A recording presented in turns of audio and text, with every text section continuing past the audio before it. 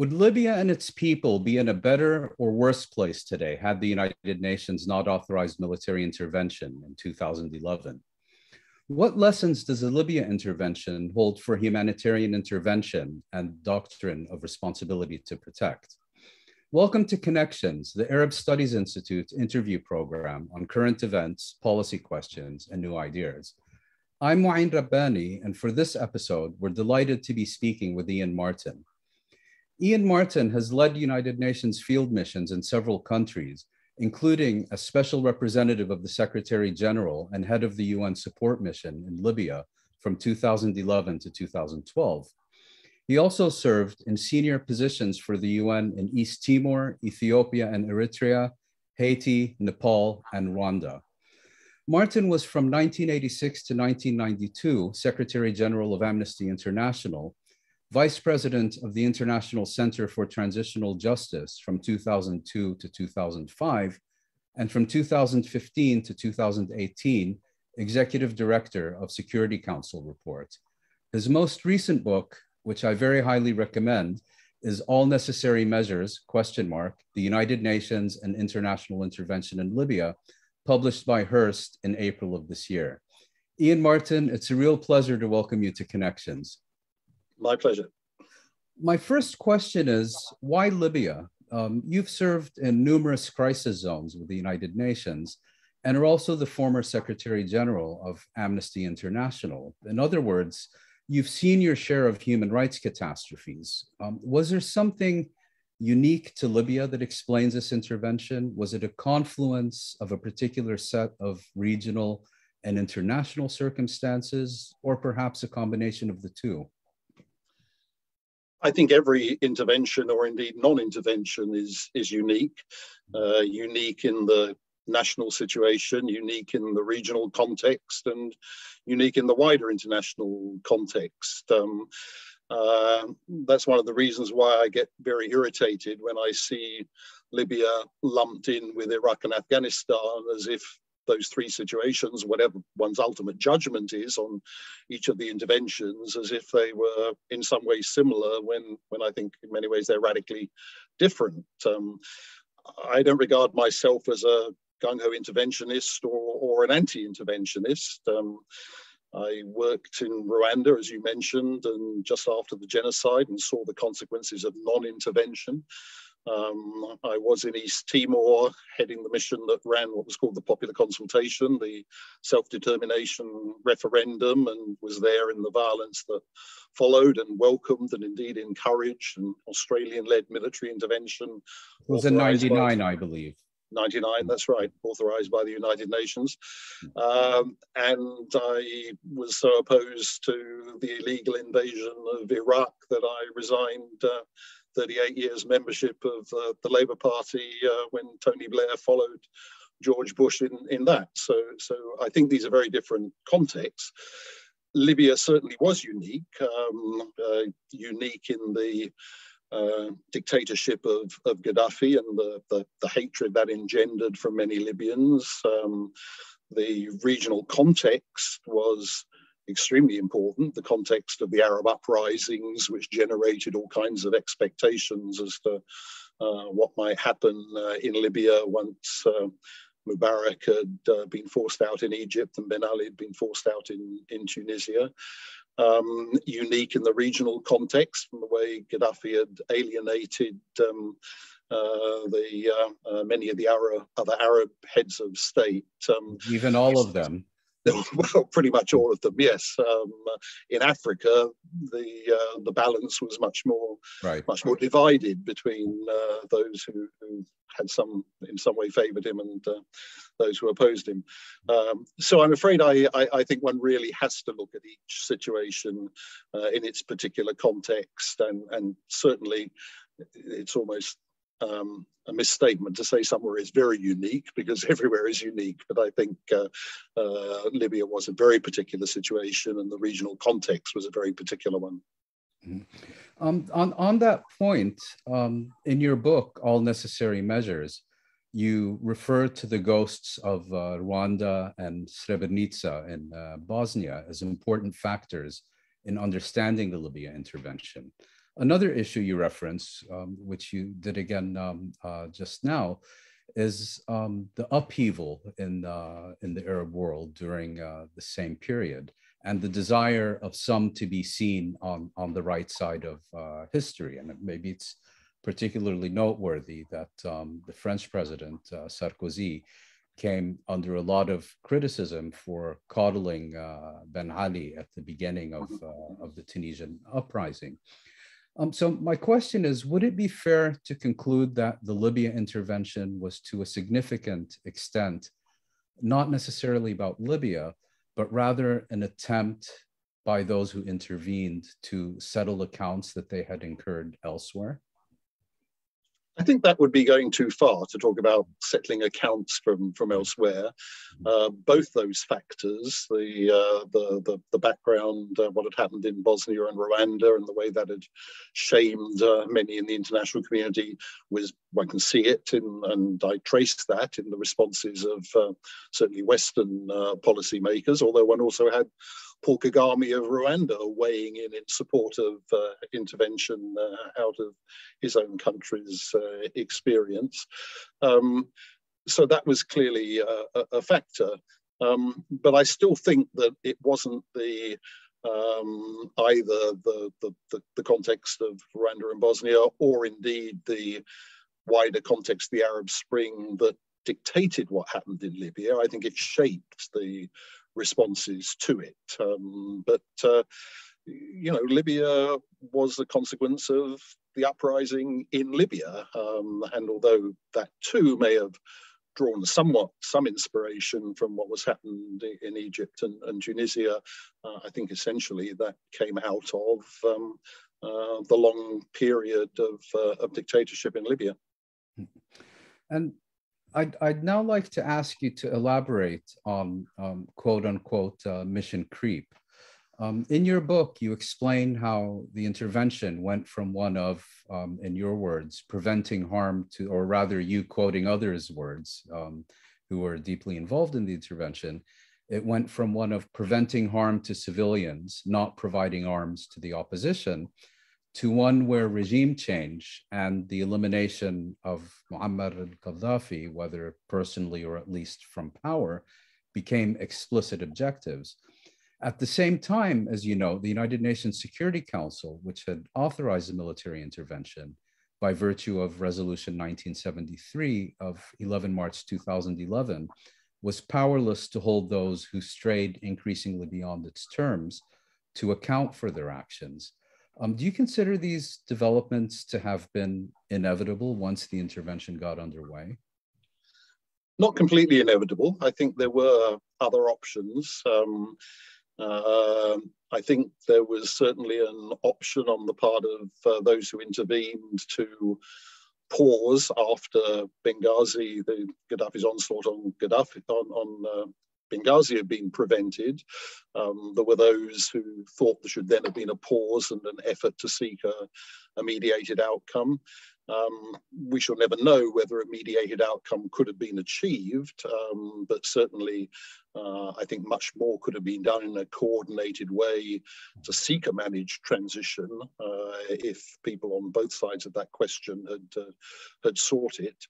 So I don't think it was all inevitable, and I don't think, well, Gaddafi's conduct may have been inevitable in terms of his personality, but he too could have chosen to genuinely have a ceasefire, which he said on a number of occasions they were having, but didn't.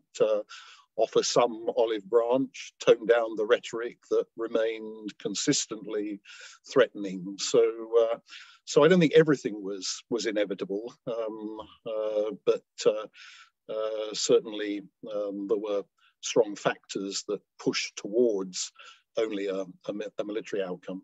And what were those factors, or at least what were the primary ones? Well, I think, clearly the National Transitional Council and those supporting it most strongly, which meant the UK and France more than the US, really. Sorry, then the National Transitional Council being the umbrella body that represented Libyan the leadership of the rebels established in Benghazi, and that was then very active in external lobbying for support. At the very beginning, there were people there who I think would have sought perhaps some managed transition, and indeed had come out of working inside Gaddafi's system. Sometimes very closely. Indeed, indeed. But as time went on and as more blood was shed, then attitudes harden. And Gaddafi too. I mean, there was huge disappointment when Saif al-Islam Gaddafi made his first speech, and instead of putting himself forward in what some people thought he was, the potential reformer of the regime, really threw his lot in completely with his father and the rest of the family in terms of their military action.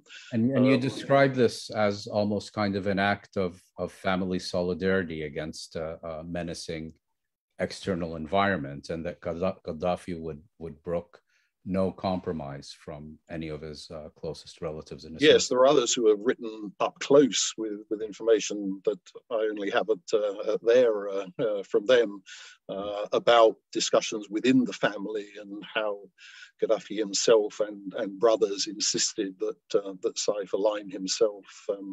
And obviously, there's a history of some tensions within the family before we get to the uprising. Yes, I don't think it was always inevitable. But one of the most difficult questions about mission creep is, when does protection of civilians become regime change? It's very hard to draw a clear line, because what became the case of the interveners was that as long as Gaddafi was still in power, still had the military means to do so, he posed a threat to civilians, and therefore their role was not merely to protect particular towns and cities under attack, but to degrade his forces, as they said.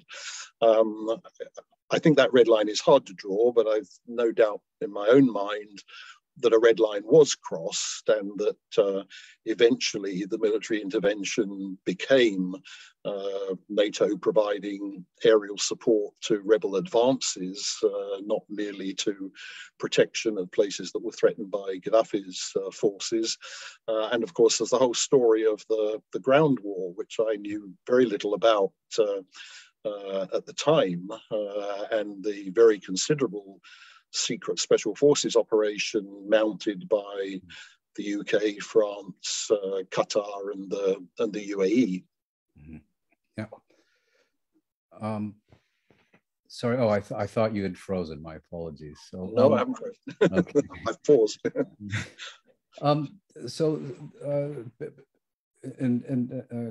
Sorry. Continuing from those countries you just mentioned. The Libya intervention was the initiative of two allied, but also often quite fractious coalitions, a Western one led by the United States, the United Kingdom, and France, and an Arab one led primarily by Qatar and the United Arab Emirates. Would it be correct to conclude that in Libya, it was the Europeans rather than the Americans who were most keen to act, and that the European powers would have ultimately found it very difficult to do so without the equally enthusiastic appetite for intervention and subsequently regime change by the regional parties? Yes, I think both those things are true. I mean, it's very clear from the record, particularly of decision-making within the Obama administration, that Obama was not gung-ho the way that I think Sarkozy and Cameron can be described as gung-ho.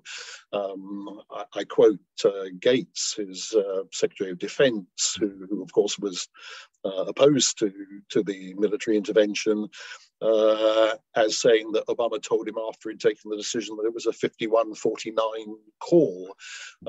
And then we see Obama making very clear that the only basis on which he's gone along is one in which the lead would be taken, in his view, even the post-conflict lead by the Europeans.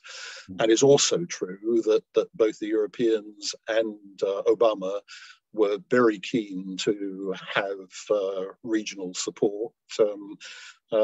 But what's not true, I mean, sometimes a story is told as if the Westerners sort of sought cover from and put pressure on the Arabs to give them that cover. I actually think that Qatar in particular and others were lobbying Washington for the intervention. So Qatar was at the height of its powers, and as detailed yes. in your book, was lobbying very energetically Yes. within the Arab League and also in the West for this to happen.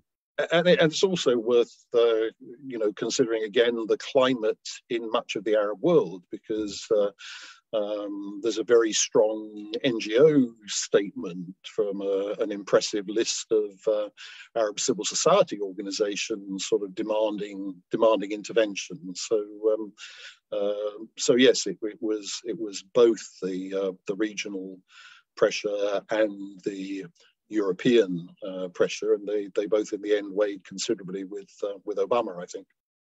Given that you ascribe genuine initiative in one form or another to all these parties, how did the interplay between these international, regional, and increasingly also Libyan parties serve ultimately to foil the transition and in a situation in which we saw Libya descend into a state of civil war for many years?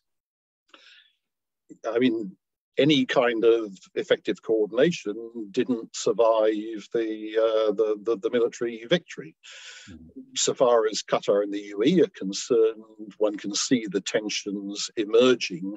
I mean, they weren't there at the very beginning of the Arab League decision-making, I don't think, but they were certainly there in terms of the channeling of arms and military training and support to differently aligned armed groups inside Libya, particularly in the Nafusa Mountains, and then running up to the assault on Tripoli. So those tensions were beginning to emerge and very quickly came into the open. Well, what came to the open was very quickly Libyan resentment of Qatar seeming to play too strong a role. One certainly didn't see strong coordination between the UK and France on the ground afterwards. They both had their interests in trade, probably in weapons sales for the future. They were not necessarily strong partners, and the Europeans didn't really act very strongly together on the ground, nor in liaison with the US. So, indeed, there wasn't really strong international coordination. Yeah, and I mean, you also indicate that given how relatively quickly and bloodlessly, not to say it was completely bloodless, the transitions in Tunisia and Egypt had transpired, that there was also an expectation that this would be almost a quick, clean kind of operation and over before you know it, so to speak. Yes, I mean, that's one of the reasons why I don't think, in the case of Iraq, there was a long period of the neocons, as they're referred to, planning and seeking the moment to bring about regime change in Iraq. That wasn't at all the case in Libya. The Western countries, once they'd made their peace with Gaddafi over nuclear non-proliferation, after giving up his nuclear weapons. And that was after the invasion of Iraq. Yes, exactly. But then, from then on, I mean, they were valuing Libya as a partner in counterterrorism efforts, returning people to Libya. Tony Blair wanted a photo shoot in his tent when he went to Libya. Sarkozy, we shall see what the true story is of election funding when the courts have finished considering that. Sorry, these are, this is a case now, the main allegation of which is that Gaddafi clandestinely funneled millions of dollars to Sarkozy for his re-election campaign. And which Saif al-Islam Gaddafi has spoken publicly about. Of course, one can't. It's for the courts to judge the truth of that. But the point is that sort of key Western leaders were perfectly happy with their relations with Gaddafi. It was the Libyan people, or a large section of them, who decided that they weren't, and that confronted the external actors with, decisions as to what they were then going to do. So it wasn't contemplated in advance. And I think, as you rightly imply, and indeed as I say in the book, I think their initial assumption was that just because Mubarak had gone relatively quickly, Ben Ali had gone relatively quickly, the expectation was that Gaddafi would be gone relatively quickly. So there was more an assumption of regime change than a plan for regime change at the beginning of the intervention, in my opinion. And perhaps also a lack of awareness that, in contrast to Egypt and Tunisia, Libya really didn't have any of the institutions that would have been required to take control of a stable transition. Absolutely, yes. No, that's and both state institutions and an equivalent of the very strong civil society role that was played in Tunisia in particular. Mm-hmm. Turning now to the regional dimensions of this intervention. Your book suggests that the Arab League and the African Union took substantially different positions on the Libya intervention, but that it proceeded because the African Union, which had very serious reservations about what was happening, was ultimately marginalized by a combination of Libyan, regional, and international parties. If my reading of your book is correct, what, if any, lessons does this hold about the role of regional organizations in matters of conflict and conflict resolution? Well, the African Union and indeed its sub-regional organizations have a very considerable history in conflict resolution in Africa, or efforts in that direction, which one can't really say regarding the Arab League. I mean, so the African Union came to this with a strong view that they had experience to bring, and that indeed they should take the lead role in African countries. That wasn't a view that was shared at all by the leading intervening countries. And I think it's also fair to say it wasn't a view that was shared by many Libyans, because the way Gaddafi had spent Libya's resources on his African adventures and his relations with Africa had, if anything, alienated a lot of Libyans from seeing themselves as linked into Africa. So the African Union in that context was handicapped in the case of Libya, and was never taken really seriously as an actor by the leading interveners from the very beginning, from the time that they were prevented from their high-level panel from even going to Tripoli, as they were planning to do just as the bombing of Tripoli began. And that left very, very considerable bitterness. I mean, Jacob Zuma, although he was persuaded that South Africa voted for the Security Council resolution, was very quickly critical and retrospectively was very bitter about what he called the marginalization of Africa.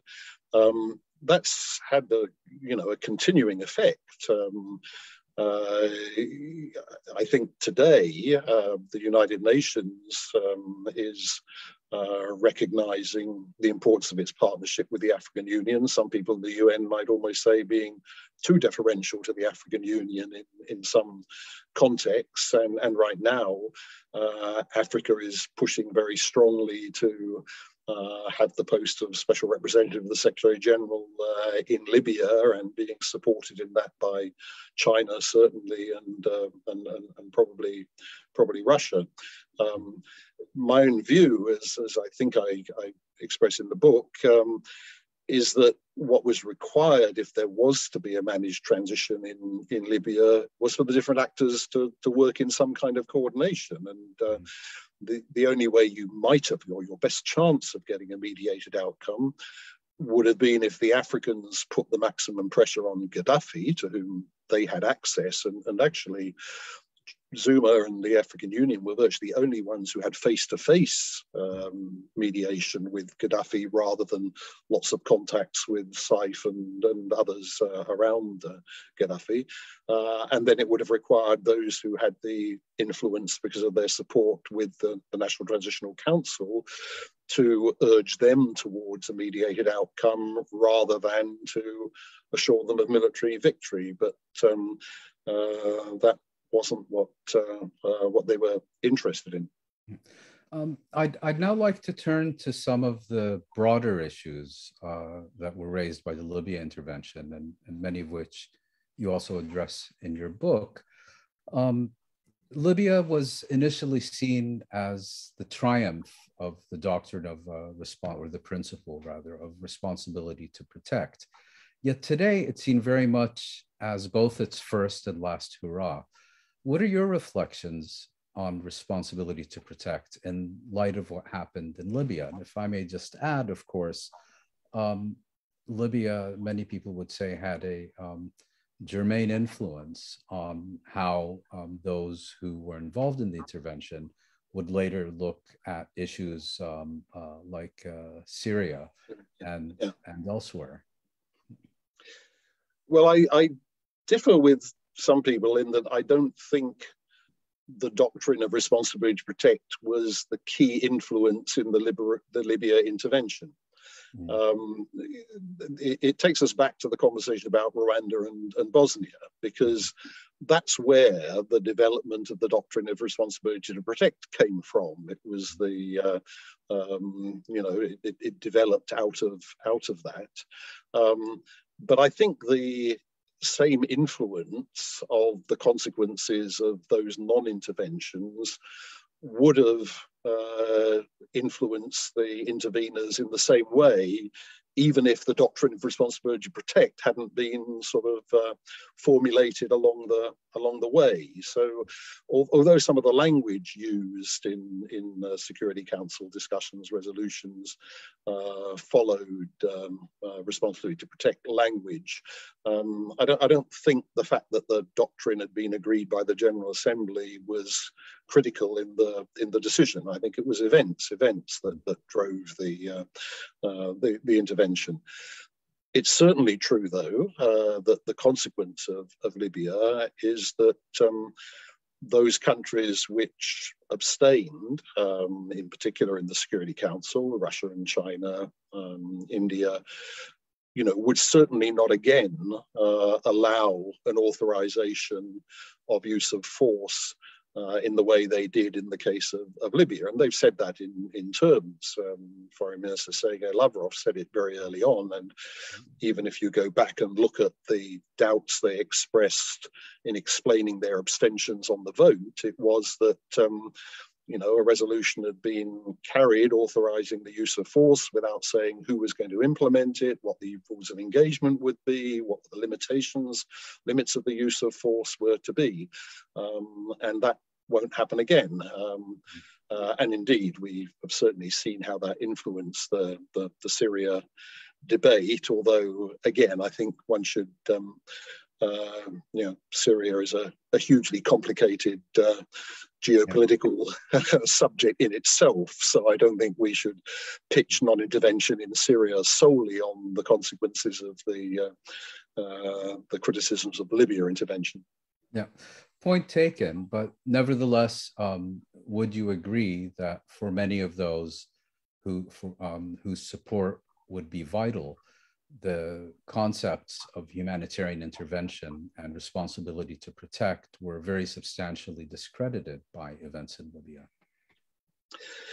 Yes, I mean, responsibility to protect was in part an effort to get out of a previous debate about humanitarian intervention that had become all about military intervention. But unfortunately, the responsibility to protect debate has become all about military intervention again, although the concept of responsibility to protect was very clear in talking about responsibility to prevent, responsibility to rebuild after intervention.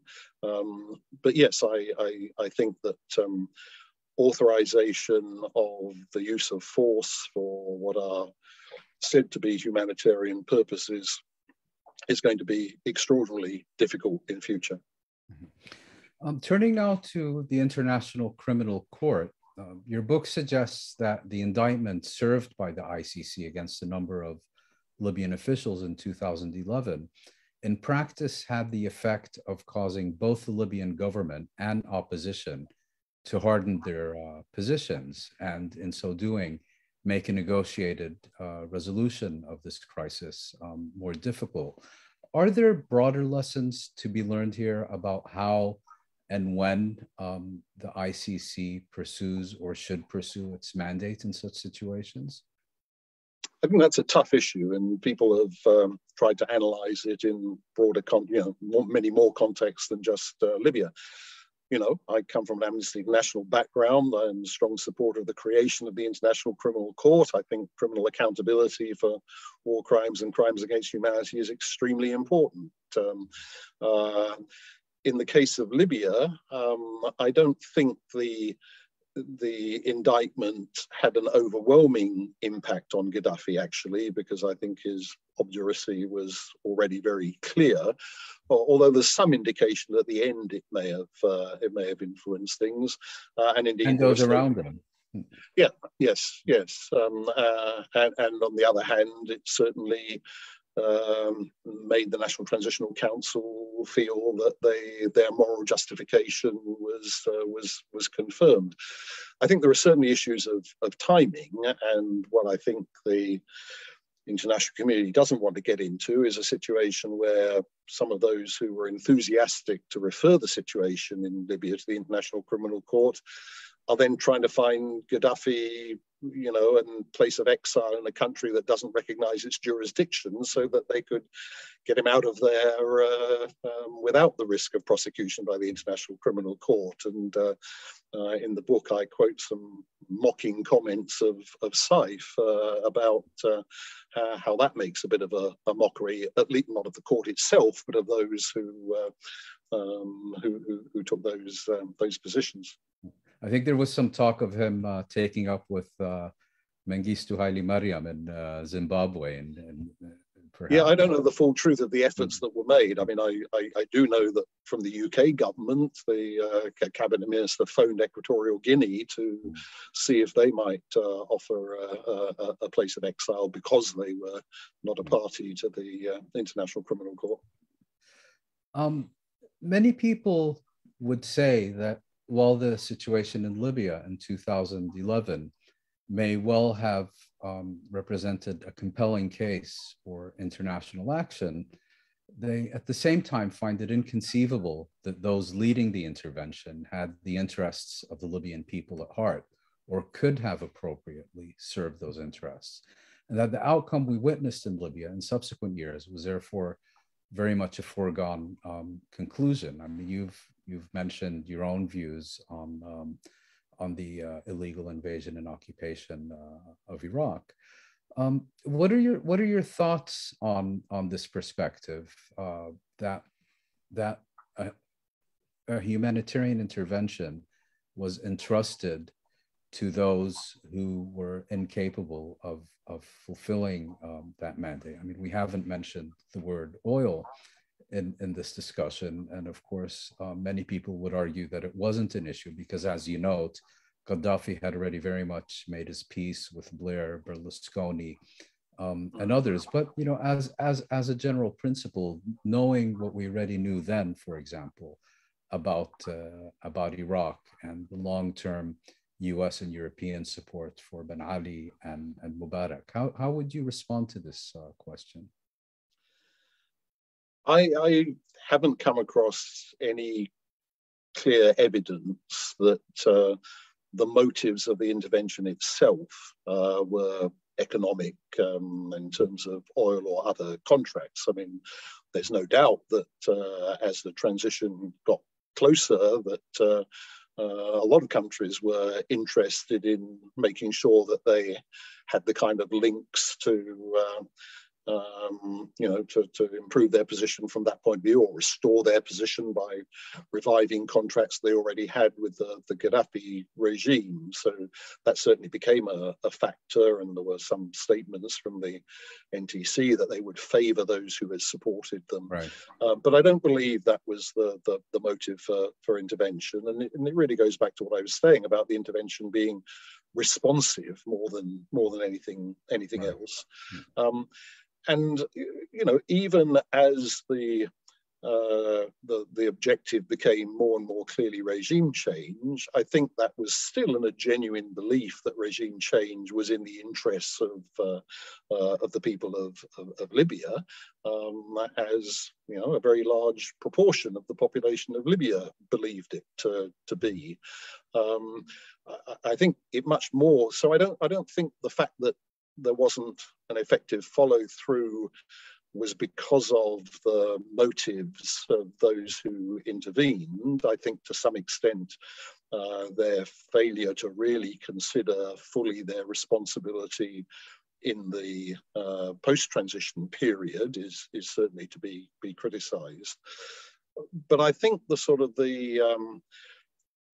seeming inevitability of how hard a path Libya has had since then goes much more to the long history of Libya. And I'm no historian of Libya, but I sort of summarize it as a country that never really had a period of effective institutional development.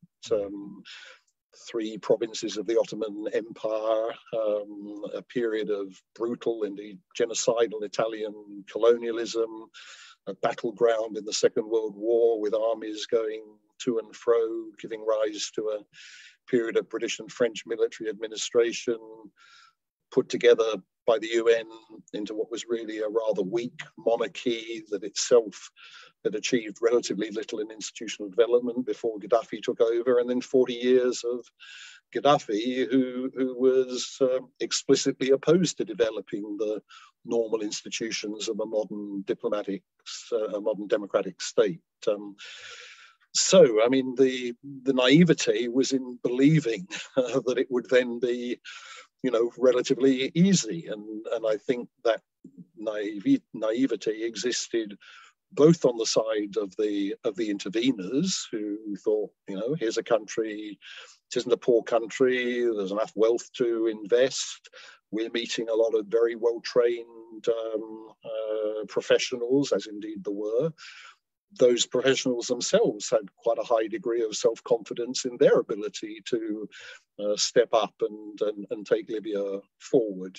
And there wasn't a recognition of how crippled Libya was by the lack of institutional development, how apart from the central bank and the National Oil Corporation, there was very little to inherit in the way of sound institutions. The inheritors were a group of people who had never worked together, had no experience of working together. Gaddafi had divided to rule. So I think that's where one has to look for the difficult trajectory that has followed. Not to say that it's all inevitable, but it was, I think, inevitably going to be extremely difficult. And I don't think that really has to do with the motives rather than perhaps the ignorance and naivety of some of the interveners. A question of historical interest, given that you've on several occasions in this discussion referred to the absence of an institutional infrastructure in Libya. As you know, Libya was, for all intents and purposes, a UN protectorate after the Second World War and until it achieved independence in 1952. And I was curious, given that you were the inaugural leader of the UN mission in 2011, whether you were able to consult the records or experience of that previous era of UN involvement in Libya, and if so, whether there was anything that you found useful in that history. the UN involvement in Libya in that period was headed by a man called Adrian Pelt, who published an 888-page book that is an account of that period, and it is extremely interesting, and I found it extremely interesting. But I think there are very few analogies to be drawn between that period and 2011, 2012. And it's not quite true to call it UN trusteeship, because actually the administration of Libya was in the hands of the British and French military administrations right up to the handover to the King Idris government. So Adrian Pelt was not in the position of the UN transitional administrators in East Timor and Kosovo.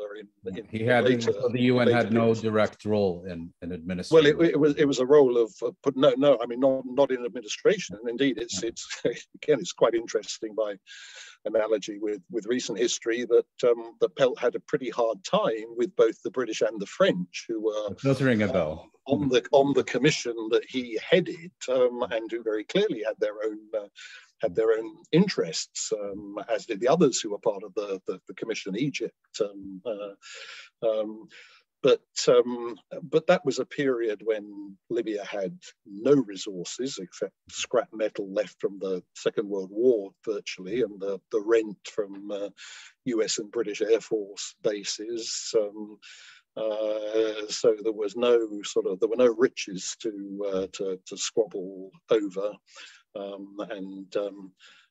Obviously at a very different stage of the regional and international context. But I certainly recommend anyone to delve into Adrian Pelt's book. And there's on YouTube, there's a clip of Adrian Pelt in Libya, which I find delightful, and which I used to play to people in the UN to kind of show them a little of the history, and was once played for me when I was visiting one of the towns in the Lafusa Mountains, and I found it quite embarrassing and quite inappropriate to be compared to Adrian Pelt.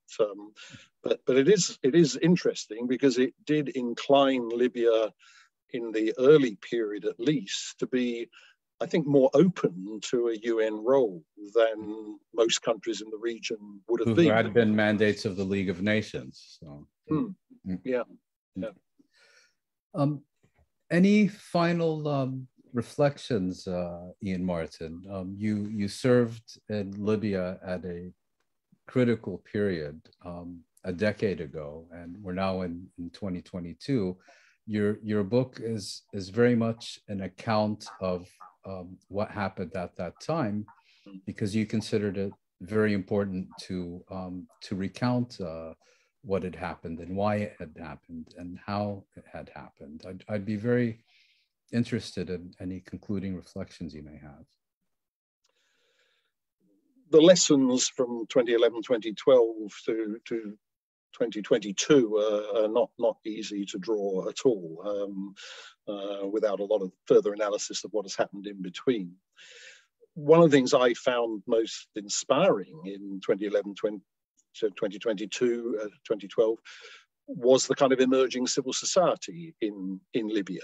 And it obviously didn't have the sort of the period of evolution that Tunisian civil society or Egyptian civil society had, but it was coming to play. It played a significant role during the uprising and beyond.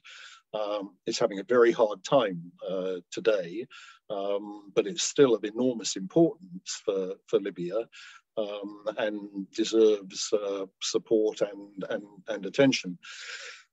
Conversely, the role of external actors, I'm afraid, has become less and less constructive, and the degree of external intervention has made Libya very much at mercy for a time of the external actors. We shall see whether they can begin to pull more together to lead a constructive path forward, but that's certainly not been the recent history. So it's ironic in a way that Libya itself in 2012 was, very reluctant. I mean, despite the welcome to some of the external support during the uprising, it was resistant to too strong a role from external actors in the immediate aftermath. And that's one of the reasons why people who said there should have been a big United Nations peacekeeping mission or stabilization mission, that was never a possibility that would have been remotely acceptable to Libyans. And yet Libyans have reached a position where they are even more in the hands, it seems, of external actors. So I hope that those Libyans who still carry some of the original spirit of the uprising can carry that forward and are able to determine their own future rather than have it determined for them by the motives of external actors. On that optimistic, or at least hopeful note, Ian Martin, I'd like to thank you very much for sharing your insights and expertise with Connections. Once again, Ian Martin is the author of All Necessary Measures, ? A fascinating book about the Libya intervention in 2011-2012, published last month by Hurst Publishers. Join us also next week. We'll be speaking with Nabih Boulos, Middle East editor of the Los Angeles Times, on his experiences covering the war in Ukraine. Thank you very much. Thank you.